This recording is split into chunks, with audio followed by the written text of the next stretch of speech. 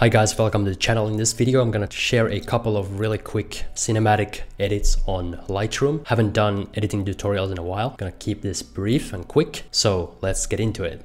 So today I'm gonna show you two edits. First a nighttime photo and second a daytime photo. If you'd like to see a more complete breakdown of how to actually take cinematic photos and what exactly makes a photo cinematic, check out the video I did last year. I go into much more detail on that topic.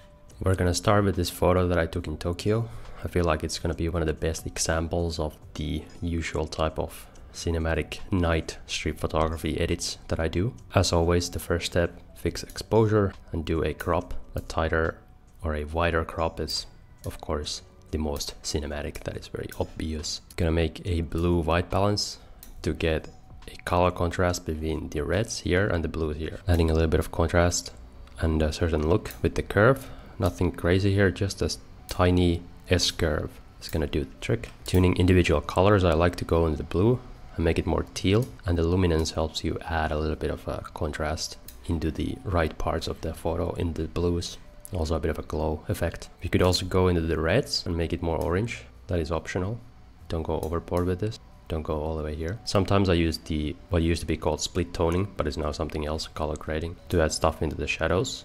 But I'm not going to do it for this photo. In the effects panel, the instinct usually is to go to the right, but I like to go to the left to add a bit of a glowy, dreamy look.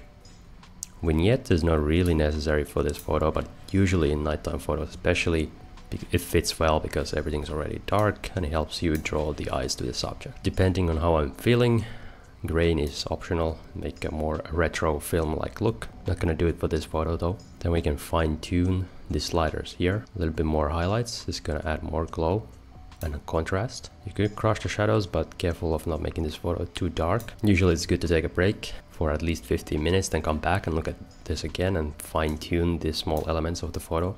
And also look at it with a white and a black background to make sure that it works in all amounts of light. And make sure you're editing with a bright screen as well. And to finish off, we could add a little bit of a radial gradient here. This is optional, that I sometimes like to do, especially for these type of umbrellas, and add clarity into it to kind of exaggerate these raindrops. And I think that is our edit. Now it's very quick to do this because I already know what I'm doing, but usually my edits would take at least 15 to 20 minutes per photo, depending on the photo, but sometimes even several days.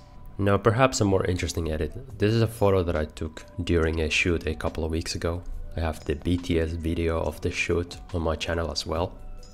And this is a daytime photo, but I like my photos dark.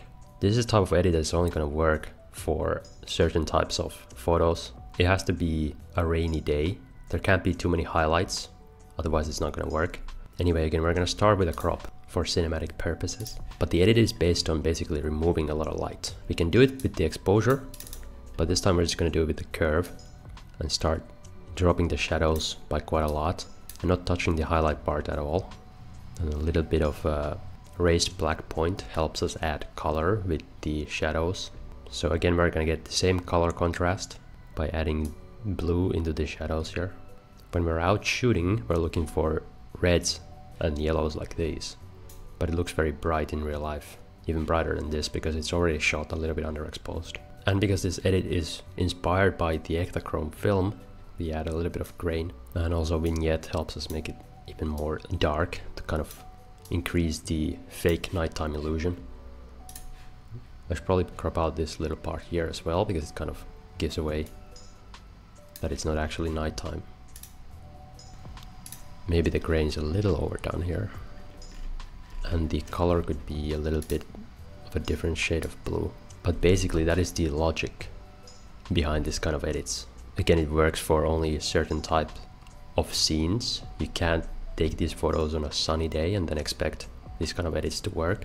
But basically that is how you can make daytime moody photos almost look like nighttime moody photos, and that is what I like to do on those kind of days. Hopefully that was interesting. Here is again the before and the after. Thank you for watching. Hopefully those editing tutorials give you some sort of tips or ideas on what to do with your own edits in order to make your photos more cinematic. If you enjoyed them, please share this video on Twitter or Reddit or whatever, and leave me a like, and thank you very much for watching.